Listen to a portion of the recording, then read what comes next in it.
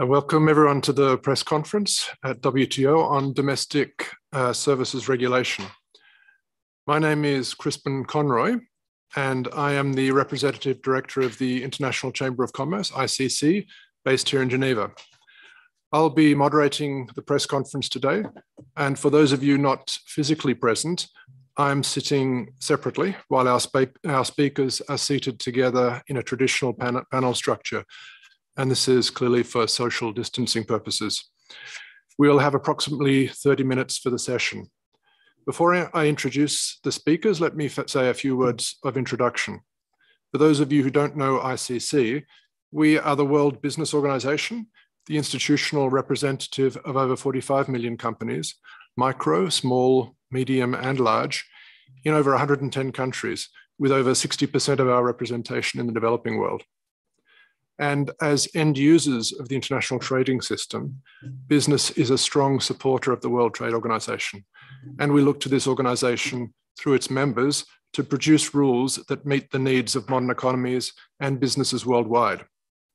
For that reason, I'm very pleased to be moderating the press conference today, because the successful conclusion of discussions on services domestic regulation that our speakers will soon present is a significant and positive outcome for business. Now, this outcome is clearly a group effort of all participating members, but it has also been driven by individuals. On behalf of ICC, let me pay tribute to the lead delegations who are with us here today, Costa Rica, Australia, and the EU, and also to the Director General herself, Dr. Ngozi. ICC is very grateful for your dynamic and strategic leadership and for your willingness to engage with stakeholders, both business and civil society. And through you, let me thank your team, some of who are with us today in the room. Their support of this initiative has been superb. ICC has worked with them and with the lead delegations on advocacy on services domestic regulation within our network. And we certainly look forward to continuing this engagement in the important implementation phase. Now let me introduce the speakers today in the order that they will speak. Her Excellency Ambassador Gloria Abraham of Costa Rica, and of course the Director General of the WTO, Dr. Ngozi Okonjo-Iweala, His Excellency George Mina of Australia, and Ambassador João Aguilar Machado of the European Union. Once we have heard their presentations, I will open the floor for questions. And let me remind the participants, please, that these questions should be focused on this current initiative. And also, please introduce yourself and your organization. Questions can be sent through the Q&A or by raising your hand. So let me first introduce Ambassador Abraham to make the first presentation. Ambassador, over to you, and could you please use your microphone? Thank you. Thank you, Crispin.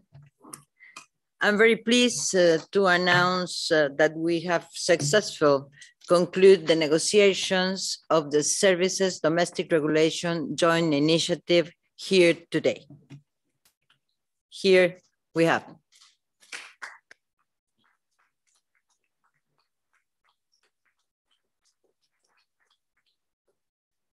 67 WTO members, accounting for over 90% of global services trade, are part of today's outcome.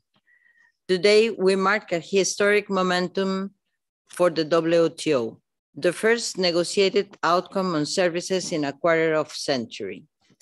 It has been an honor for Costa Rica to chair these negotiations to a successful outcome, and I would like to thank the European Union and Australia for their leadership role in the initiative, and all of the other participating members who have worked tirelessly for the past 4 years to get us to this point. We regret that we were not able to conclude our negotiations with the participation of our ministers and capital-based colleagues. The ministerial meeting of domestic regulation GSI was planned to take place exactly today during the MC12, that was unfortunately postponed because of COVID-related developments. We are, however, very pleased that the GSI participants share our determination to urgently conclude negotiations anyway here in Geneva with the participation of ambassadors and heads of delegations. I will now pass the floor to the Director General Ngozi Okonjo-Iweala for her remarks. Dr. Ngozi, you have the floor. Thank you, Ambassador Peralta. I congratulate participants in the Joint Initiative on Services Domestic Regulation for successfully concluding their negotiations despite the disruptions around the postponement of the ministerial conference. This is really an exciting moment, a fantastic moment for all of the participants who negotiated this agreement, for businesses in the service sector, as Crispin said, especially the small, micro, medium, and small enterprises, and for the WTO. I want to thank you all for your hard work and also thank our hardworking secretariat staff who persevered and supported this throughout. The outcome agreed today will cut red tape and facilitate services trade, enhancing transparency, predictability, and efficiency for licensing and authorization procedures. It will lower trade costs, particularly more regulated backbone services, such as transport, finance, and communications. The OECD and WTO estimates it will lower services trade costs by as much as $150 billion per year. If you look at this alongside the roughly $1.2 trillion worth of traded merchandise covered by tariff cuts under the 2015 expansion of the Information Technology Agreement, a long-standing WTO plurilateral, something becomes clear. Deals reached at the WTO have serious commercial impact. They may not always make it into the headlines, they may not sound sexy, but I assure you they matter a lot to companies' bottom lines. And that means they also serve people.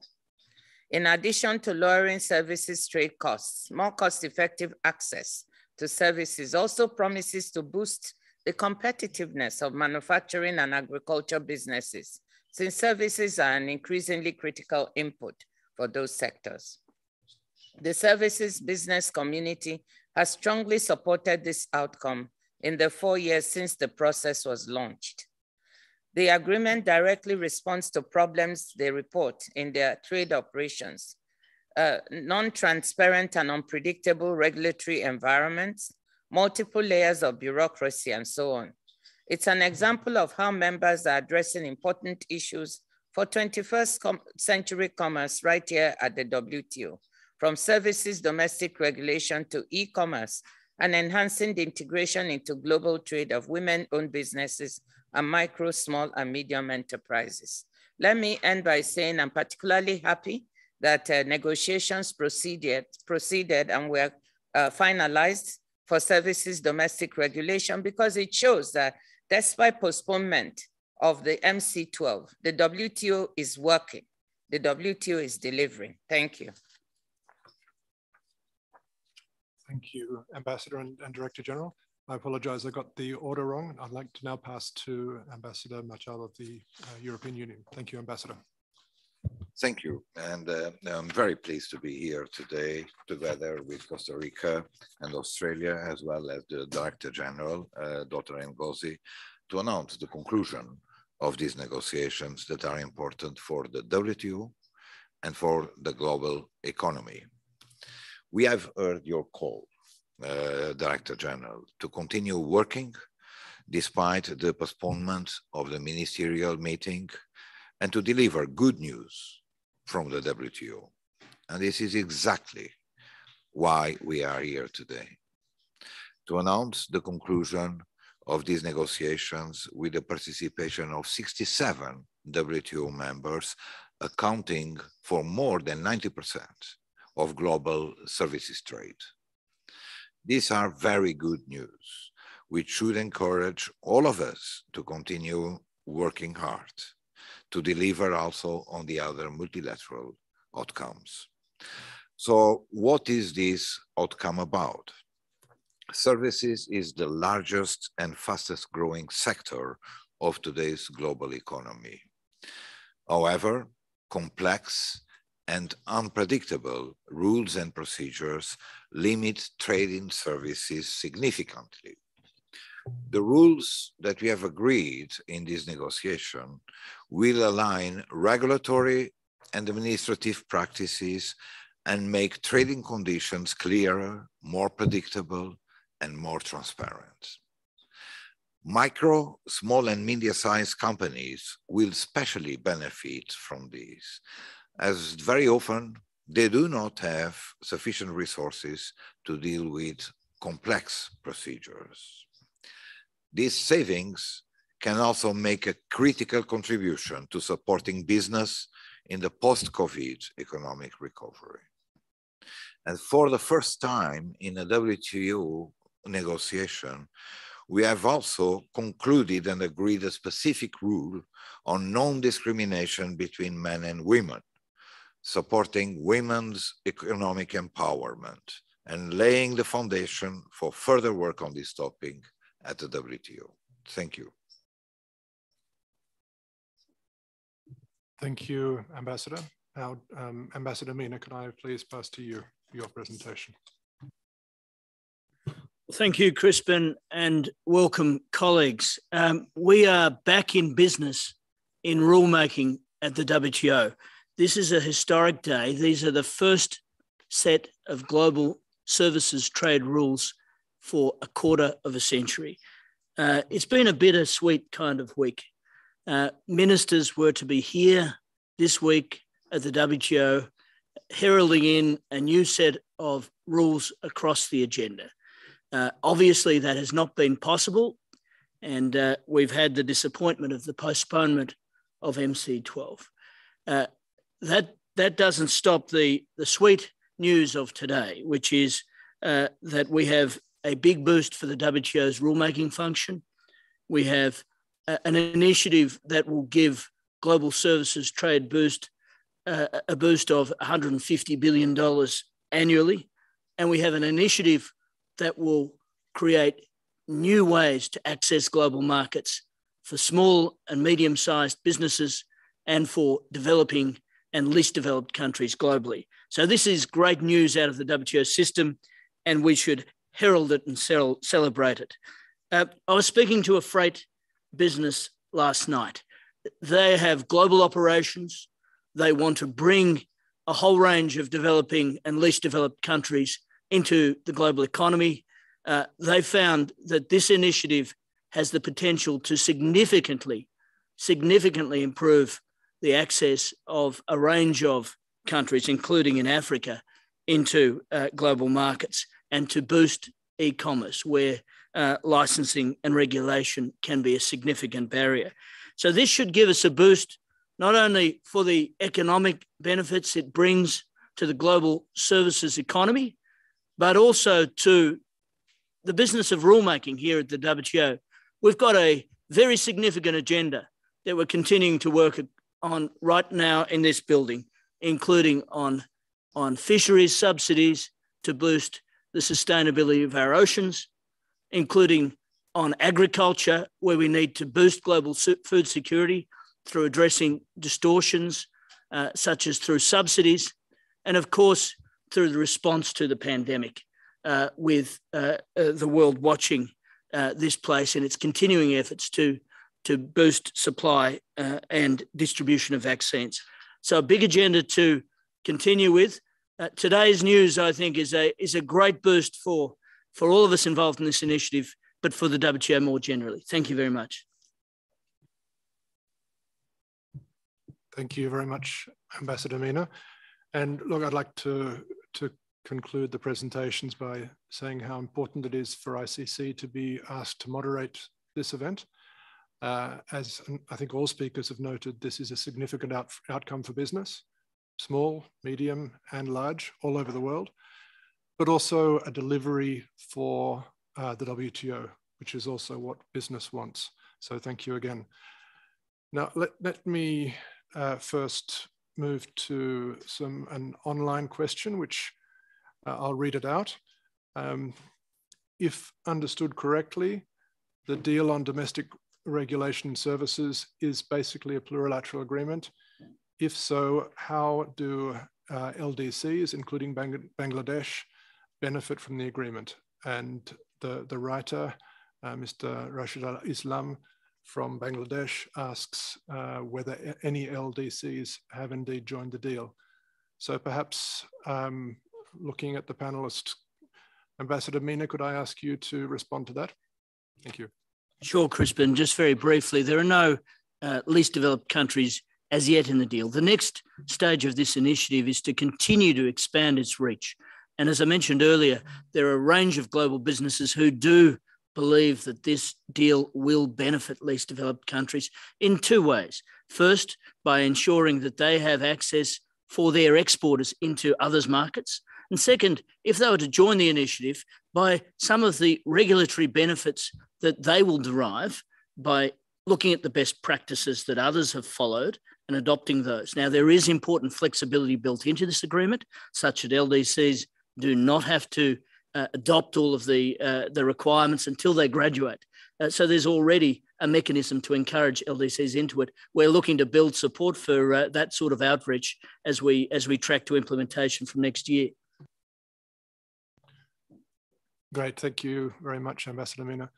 I also see some hands up now from the virtual participants. So let me start, please, with Ram Etuera. I'm not sure if I have that pronounced right. Could you please unmute yourself, and then we'll listen through our headphones. Yes, greetings to all of you. I have one question for Dr. Ngozi. My first question is, I do not understand the presence of the ICC at this press briefing. Can you explain that to me, please?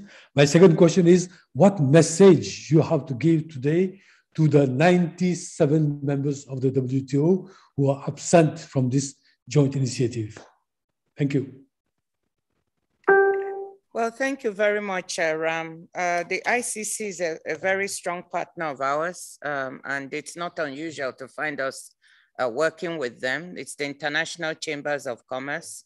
They also keep us plugged into what is good for business, but particularly, they've been able to plug us into the micro, small and medium enterprises who are also their members. This is one aspect of this agreement that I think will be particularly beneficial. So we asked Crispin to moderate because of that partnership. And with respect to the 97 other members who are not, 97 members who have not joined, well, the initiative remains open, inclusive. They can join at any time that they would like to do so. And I hope that they will. You know, sometimes in these plurilaterals, you start with a small number and it grows over time as people look in and discover what is in it for them and what they could benefit from it. So I hope that more members will look into this agreement. It is exciting because as Ambassador Mina said, and Ambassador Machado, this is the first in a quarter century, and it shows that the WTO is capable of responding to present issues of the day and making rules. It's a rules-based organization. Thank you. Thank you, Director General, and thank you, Ram, for your question. Could I now call on Jana Dreyer, please, of Borderlex? Could you introduce yourself? Hello. Does everyone hear me? Yes. Good, thank you. I'm Jana Dreyer, the founder and editor of Borderlex, a trade policy website. I have slightly technical questions in a way, or more about the nature of the deal. You say there's 67 members that participate. To date, there seem to be only 41 schedules that have formally been filed. Am I correct? And what does that mean about, you know, when are you expecting the full 67 schedules to be filed? That's one thing. And then on, because this is a very specific way of integrating new rules into the WTO galaxy without having the whole signature ratification method. Do you foresee any hiccups in this certification process for the services schedules going forward? Thank you. Thank you, Jana, for the question, or two questions. Perhaps Ambassador Machado, could I ask you to respond to those two? Thank you. Thank you, and thanks for the question.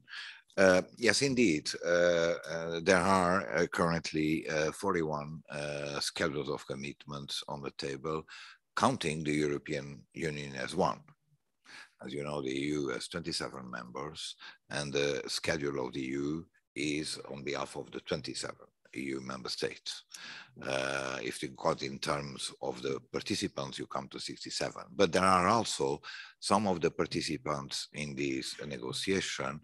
Besides the EU, there are a couple that were not able to present the schedule in time for today, but made a commitment that from here to February or March, they are going to submit. So the number of schedules do not correspond exactly to the number of countries that are announcing the participation, but they made a commitment, and this afternoon again, at the moment that we close the negotiation, that they will be sending in the next 2-3 months. They needed to complete some domestic procedures. Now, all the participants, or some, have to do domestic procedures to complete the negotiation, and after which we will launch the certification procedure in the WTO.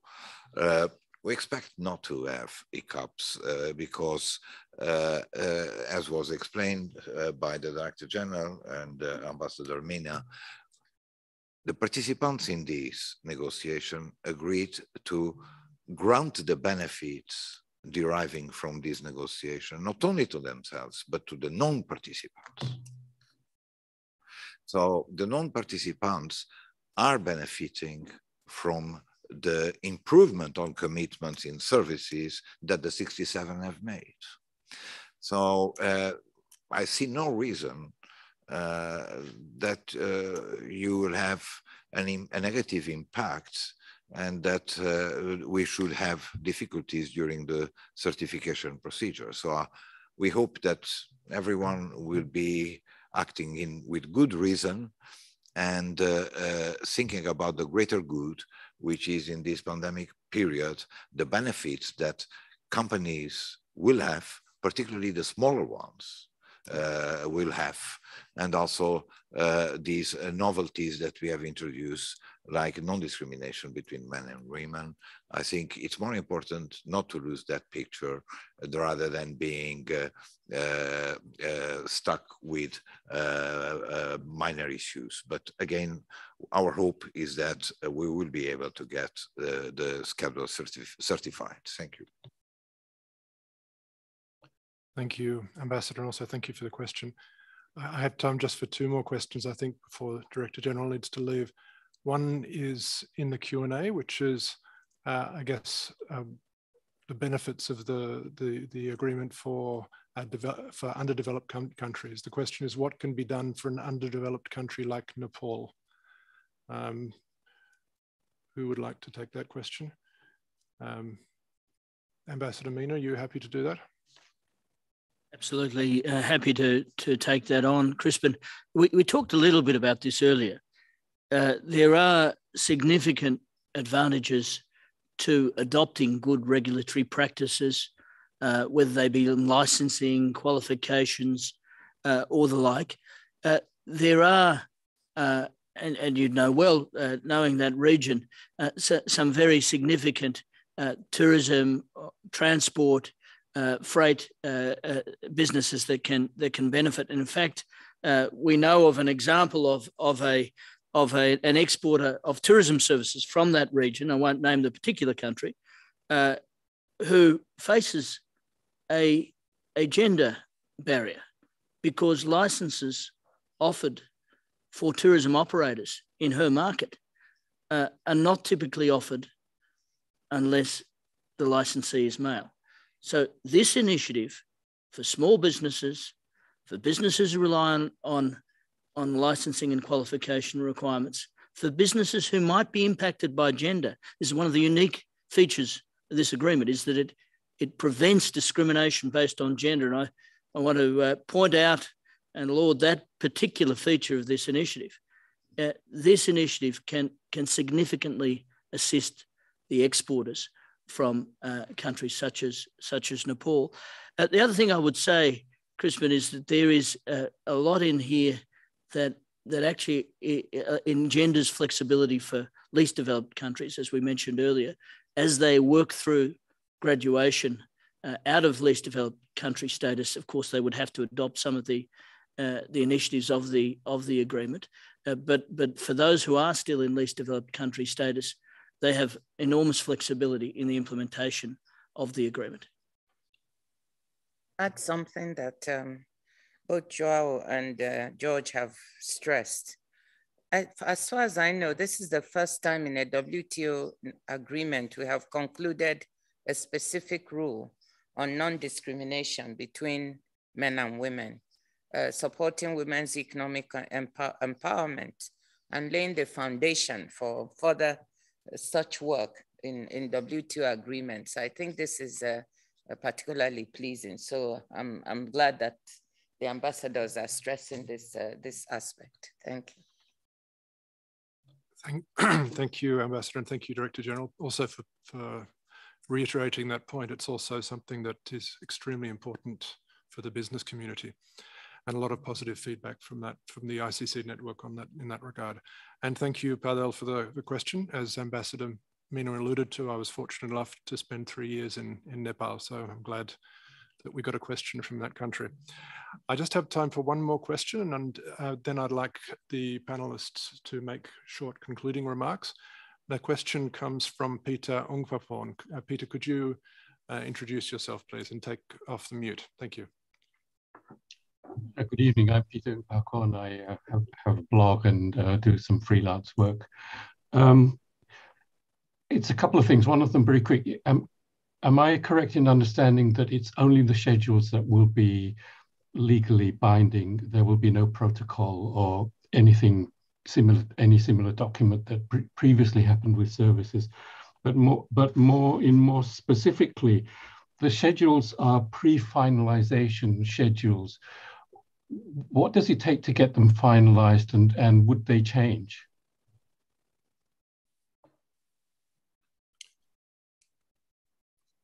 Ambassador Machado, I saw you nodding. Could you take that question, please?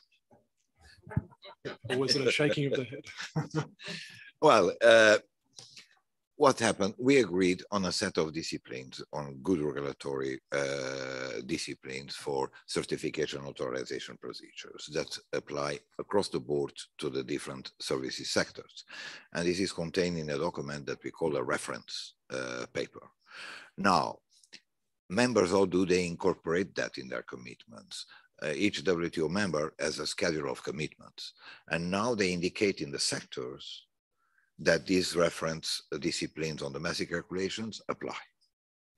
So what we have seen is that all the participating members, many of them have already very extensive commitments in services. They've put in all their committed sectors that the disciplines apply. There were even cases of countries that, although they had not commitments in certain sectors, they decided to include and to make commitments on domestic regulation to sectors that they had not yet committed. So the technique is a mixture of a reference paper, and then in the schedule, you indicate the sectors to which you want this reference paper to apply. And that's the way that we are going to proceed. Thank you very much, Ambassador. I'm afraid we don't have any more time for further questions, but I'd just like, please, panelists to make short concluding remarks, maybe in reverse order, with Ambassador Abraham being the one to conclude. So Ambassador Mina, could I start with you, please? Well, very briefly, Crispin, thank you for this opportunity. It is a historic day here at the WTO. We ought not underplay or underestimate the significance of the first set of global rules that have come into fruition since Nairobi 2015, the first set of global services rules for a quarter century.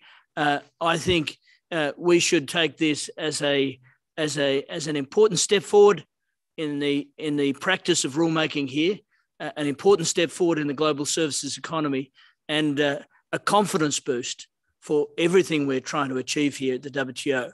Thanks. Thank you, Ambassador. Ambassador Machado, please. It's a very important day for all of us and for WTO. It's not only good news, it's very good news. It has been a very long time that the WTO had not delivered an outcome on rulemaking, and in a sector that is so important for today's global economy as it is services. This represents a collective effort of members. The membership has increased over time and is open to other members who want to join and will be welcomed. But above all, the message of today is, yes, the WTO is open for business and is doing things that are relevant for our life of today.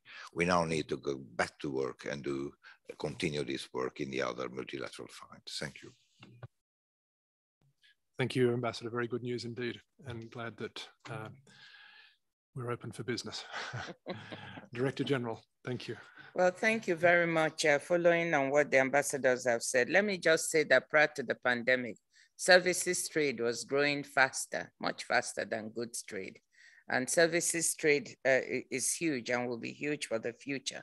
So having rules that begin to underpin services is really very, very important. So I do think it is significant, it's historic that we've been able to do this after 24 years. It's just an example of what I say this organization can do. All the negotiations, plurilateral and multilateral, that have been lingering for some time, we are capable of completing those negotiations. So I'm glad we're back to rulemaking, and all I can say is that this should give us the impetus to now complete some other negotiations on our plate. Thank you.